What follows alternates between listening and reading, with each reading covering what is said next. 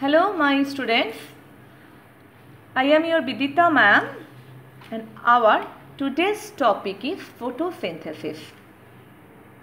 Already we have discussed regarding this topic, but today's class is for the synopsis, or we can say a repeat class. Okay, so photosynthesis means what? Synthesis means production with the help of the light. The green plants, they will take the light energy. After capturing, they will prepare the food, means the glucose. So this kind of nutrition is known as the autotrophic nutrition. Some are also chemoautotrophic, means using the chemical energy only, like some bacteria. Photoautotrophic means the green plants. If they are heterotrophic, means dependent on the phototropic nutrition, it can be holozoic like human beings or amoeba also. Parasitic like host parasite interaction. Symbiotic like dependent on each other, or saprophytic means they are dependent on the dead and decaying components. This particular video is specially for the autotrophic nutrition and the photosynthesis, so I am focusing there most. This is the raw materials. CO2, H2O taken and with light energy and plant enzymes formed glucose, C6H12O6, oxygen and water.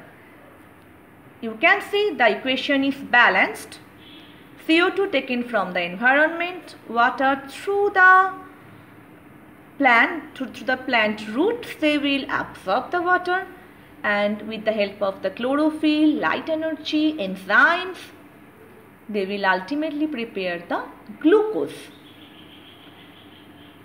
So don't forget this equation. Without that we can't proceed.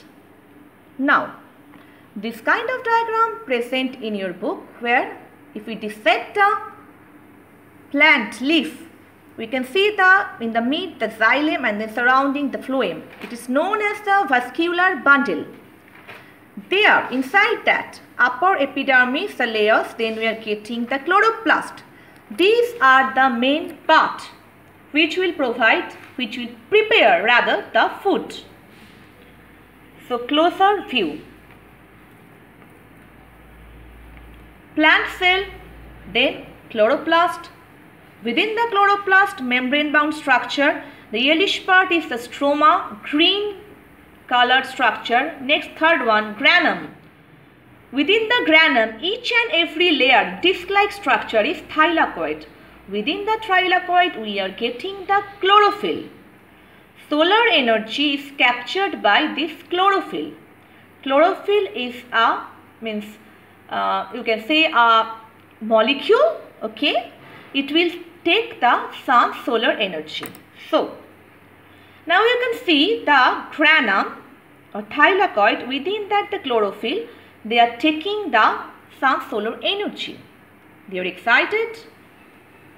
So excited condition, they will release the electrons.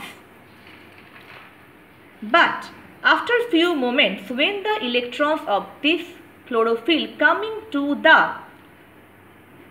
its original position, the extra energy released. Whatever the energy is captured, it is released. That one is helped to formation of ADP and PI and already formed, and that ADP and PI will form the ATP. Okay. So the first point, chlorophyll captures energy and forms ATP. So here light energy to chemical energy conversion done.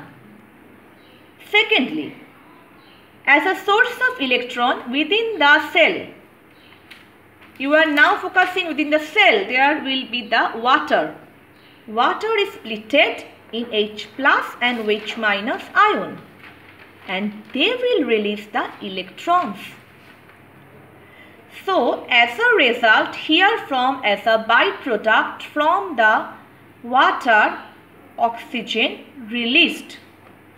The second point, splitting the water molecules supply constant source of electrons and H ions.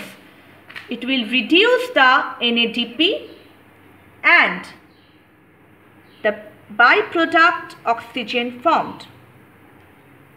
So what is the NADP? Within the cell, just below the ATP you can focus. You can see there NADPH, NADP conversion written. So nicotinamide adenine dinucleotide phosphate. This component as a helper of the enzyme component present. They need to be reduced. When water splitted to supply electron, the H plus and OH minus ion formed. H plus will reduce NADP, OH minus will provide oxygen. I am repeating now again. Within the cell water present. That water splitted to supply the electrons. This water splitted to H plus and OH minus. H plus will reduce NADP, which is needed for the next phase, and the OH minus is the sole source of the oxygen. In this way, oxygen byproduct formed and NADP is reduced. Okay. Now, this reduced NADP, NADPH and ATP needed for the next half, named as the Kelvin cycle. It is performed in the stroma, the matrix part, not in the grana. So this is the third point. The reduced NADP means the first point of the next part. Reduced NADP with the help of enzymes combine CO2 and a 5-carbon component to make 6-carbon compound glucose. This is the dark reaction which does not need the sunlight directly, as already it is getting the ATP. So this is the light reaction left side. This is the dark reaction. Let's sum up the points. These 3 points. First, absorption of light energy by chlorophyll. 2. Conversion of light energy to chemical energy and splitting of water molecules into hydrogen and oxygen. What is the need of the splitting of hydrogen? Already told, to reduce NADP. Reduction, third point, reduction of CO2 to carbohydrates. This is the structure of the stomata which will help to intake the CO2 and the oxygen.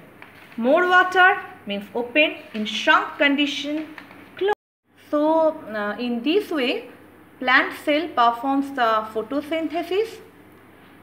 Go through your NCERT text with these all the last videos of photosynthesis, and this one as a revision class. Hopefully your concept is clear. Bye. We will meet in the next class.